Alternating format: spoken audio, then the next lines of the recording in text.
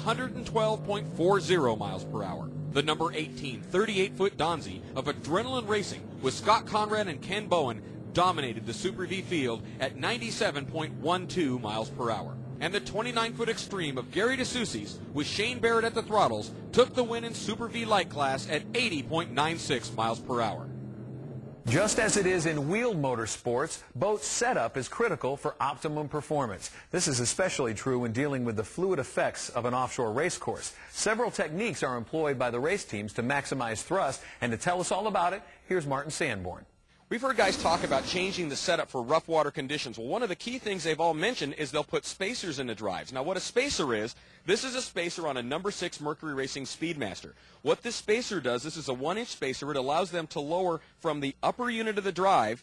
They space the lower unit down 1 inch lower, which allows them to put the propeller shaft 1 inch lower in the water so they get a little bit more bite. They've got a little bit more skeg in the water for rough water conditions. It gives them a little bit better control. One of the other things that some teams will do, depending on how the boat handles, is they'll change their propeller direction. In a twin-engine application, the team must decide if they're going to turn outboard or inboard rotation on their props.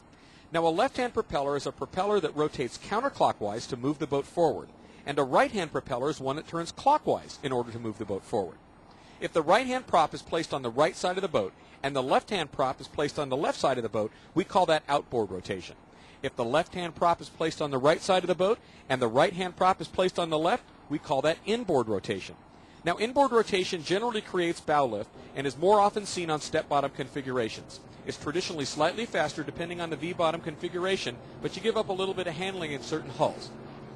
Outboard rotation, on the other hand, creates transom lift and is more common in traditional V-bottoms. Now, while outboard rotation may be a bit slower, it's also a little bit more stable in the turns. Now, in catamarans, outboard rotation is generally faster since the boat creates its own lift in the tunnels. The bottom line, you need to test, test, and test to find out which setup works best on each boat. At virtually every offshore event, you'll see the Mercury Racing trailer. What's it all about? We're here to support the people that support Mercury Racing. People run Mercury Racing engines and drives, and that's what we're here to make sure that they get through their weekend as flawlessly as humanly possible. We have everything from full engines to drives, transmissions, gears, gear sets, propellers, whatever could go wrong on a race course. We should be able to assist our race customers through whatever the dilemma is. From the fan perspective, we have things like clothing apparel, Mercury Racing apparel, things that fans kind of like to get their hands on, and it's sort of hard sometimes to get race-specific clothing or Mercury race-specific clothing, and we have a fair variety of it here.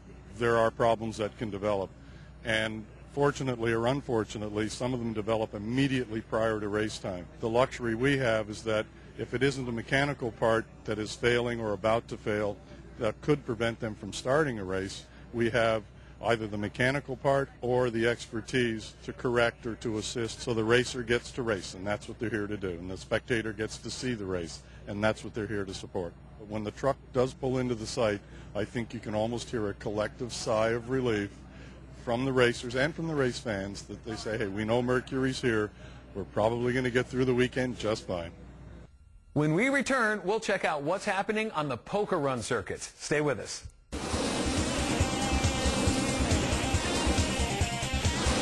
Poker Runs America presents Performance Boat Television.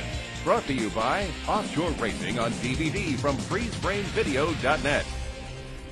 Performance boats are getting faster and becoming technically more sophisticated. Greg Reichman was at the Miami Boat Show where he discovered a truly high-tech device for boaters. If you own an extreme high-performance powerboat, one of the things you need to think about is getting back to the dock in one piece. And, of course, we're always thinking safety first. But with David Laubner, you're with WSI now. They produce a product that's going to get you back to the dock in one piece, and it's weather-related. Tell me about the things I can know, find out from you if I'm in my boat heading out for the day. Well, first off, it's the Weather Channel Marine is a satellite-delivered weather service, so we can deliver every 5 minutes the weather directly to your boat. The first thing you'll notice over here is this radar information. This is the WSI NowRad. It's a quality-controlled Doppler radar product that you're probably familiar with on your local news. What this is updates every 5 minutes. And the next thing I'll show you, all these dots right here, these are buoy locations. And what it'll show you is what the buoy is reporting. So I just have it on air temperature. I can have it on winds, so it'll bring up wind barbs so you can see wind direction at a given location. It'll also bring up information such as the sea state, such as the waves, the direction, and the height. The other thing that's important to a mariner is this is all what's happening right now. We can also give you forecast information just at the click of a button.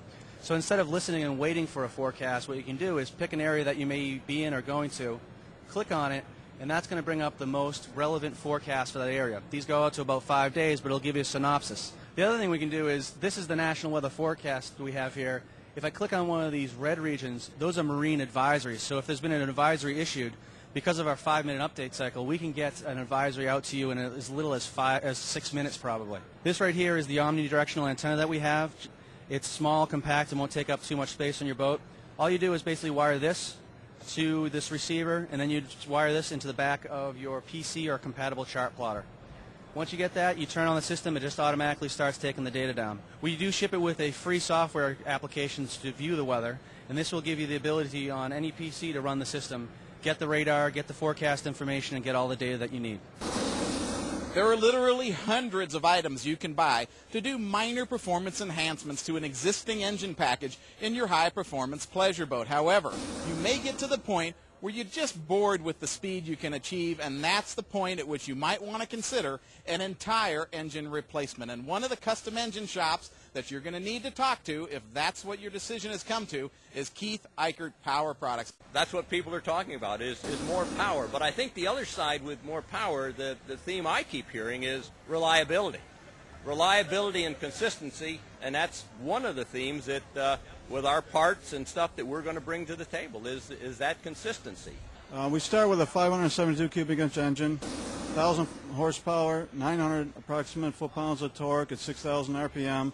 It's a EFI Technologies throttle body supercharged engine with a 1071. Now, research and development is key in the marine horsepower business. Nobody knows that better than Keith Eichert. You do an all in-house program. Tell me a little about the R&D program at your shop. Absolutely. We have a Superflow dyno where we dyno every single one of our engines.